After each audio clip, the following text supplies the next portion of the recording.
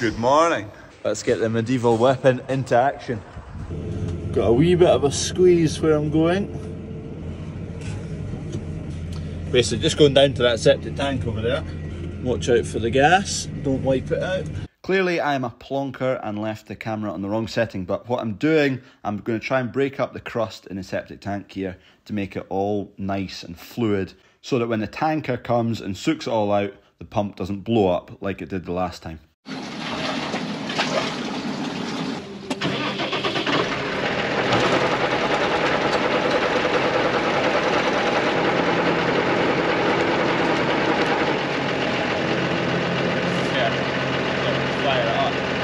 Here we have Kev and I discussing what is the best biscuit out of a custard cream, a chocolate digestive and a chocolate hobnob. Put your comments down below.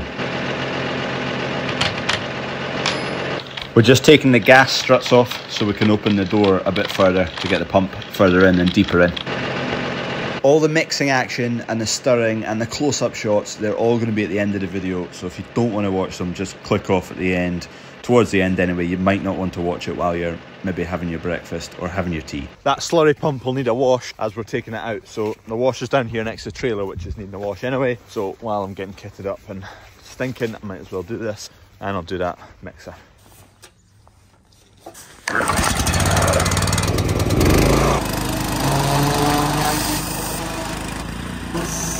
Give this a quick whirl. Smashing! Right, we're on the move. Just need to come back for that washer. Up and over. All the people who work in the sewage industry, good on you. Glad it's not me. You can hear them up the top there, grinding away. There's a couple of holes they're patching. Just where grain flows, it just naturally it's going to wear. And it is 11-year-old, so there's a few bits that are needing a bit of TLC. We did a lot of work to it last season, so this service isn't really needing too much. It's the odd wee hole here or there. Tighten up some chains, check some bearings. Here comes the washer.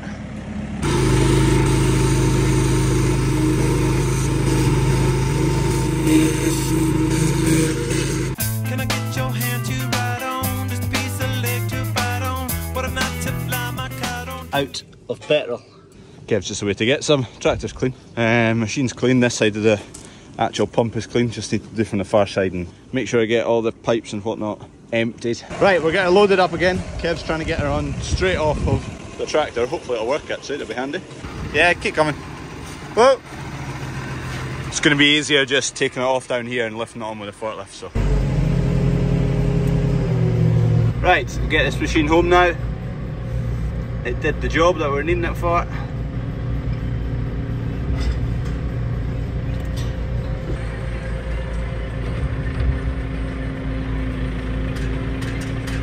Steady does it.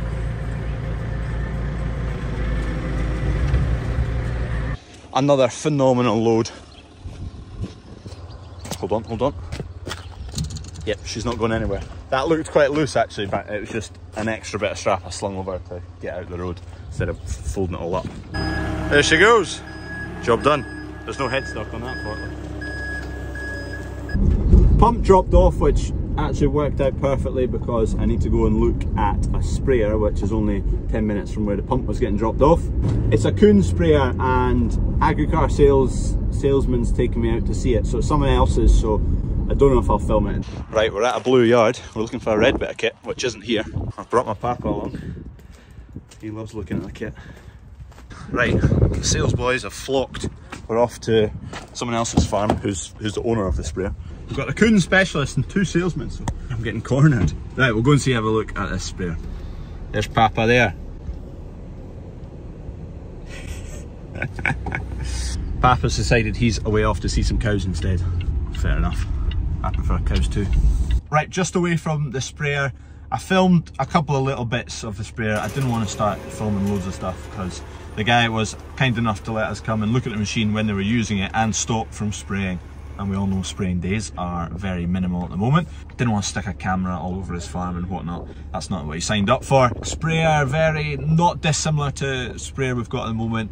in terms of functionality. Steering axle, the width, it was a 28 metre, and we're at a 24 at the moment. We'd probably spec a 27 or a 30, ties in well with a 3 metre drill. That was a 4,200 litre tank, fiberglass tank, loads of other bits and bobs. Spoke about quite a lot of other stuff with the sprayer, so we'll probably just get a quote for a 27 and a 30 with section control, leveling boom, and kind of compare prices with others.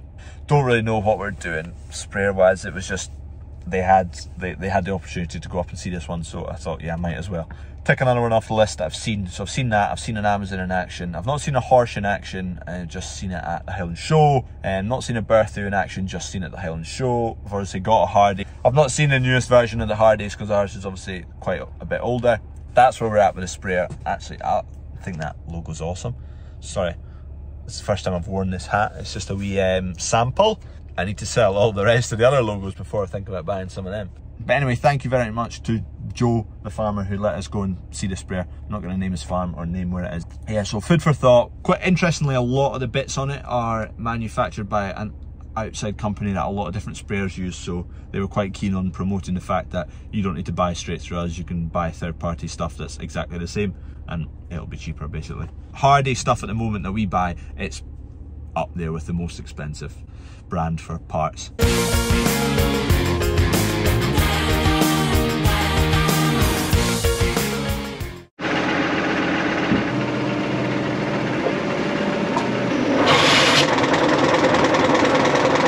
Right, we're in action now. Yeah, my bit, you see that dribble coming down there? That's the drive shaft, so I think the seal's gone at the bottom of that. I'd like to be able to crank the hell out of the PTO and get some rhythms going. It's not a macerator this, it's just a pump.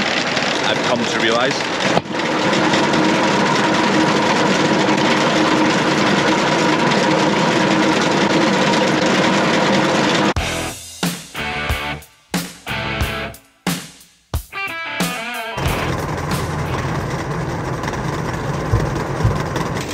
We're getting there. Most of the big clumps are gone now, so when the tanker comes, they're not coming today anymore, but hopefully tomorrow it'll be a lot easier on the pump. Last time they blew out the pump because there was all the sludge on top.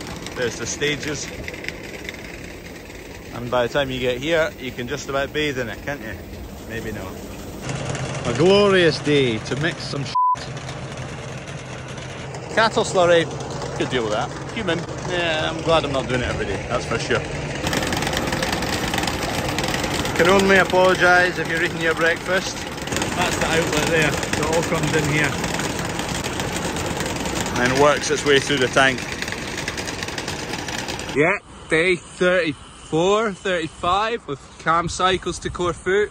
It's battering north in Morocco after getting out of here. Pretty big farm country though, eh? Look at the size of these fields.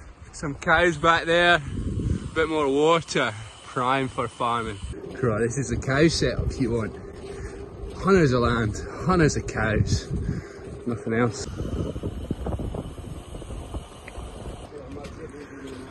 Boys out with sides, about to have a brainwave. Buy yourself some equipment. Yeah, not had a shower in 4 days now, just under 500 kilometres cycling, so t-shirt's grubby, tash is grubby. Apologies for the nick we're in. But yeah, going well. Lap of Morocco, basically complete. 3 or 4 days and be on a boat back to Europe. Today I reckon knock off the 3,000 kilometre mark. A bit more climbing, another 1,000 metres climbing. It's all good stuff.